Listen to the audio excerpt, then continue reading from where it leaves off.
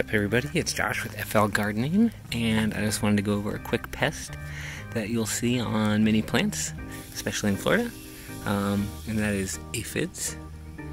I've got them all over this pepper plant.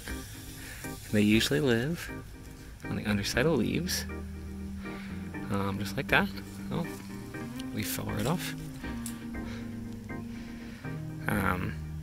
There's a couple different ways of handling them.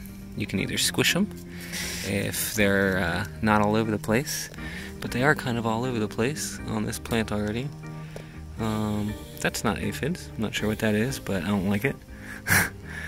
But a common thing you'll see with aphids when you have a lot is ants crawling all over your plant.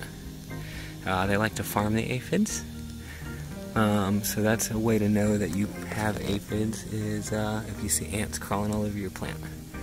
But what I'm going to do to handle these aphids, since they are kind of all over the place, you can see them, is I'm going to use neem oil.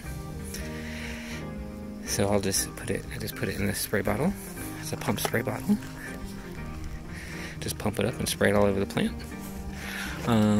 So yeah, you could use neem, you could squish them with your fingers, you can just spray them off with water, you can pluck the leaves off, or you can attract ladybugs to your garden.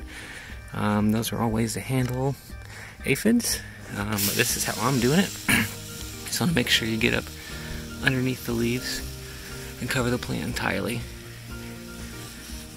This should knock them out, but I'll have to keep an eye on it. Might have to reapply.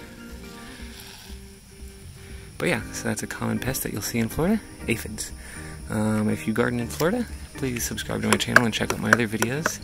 I post regular garden updates about what's going on and what I got growing.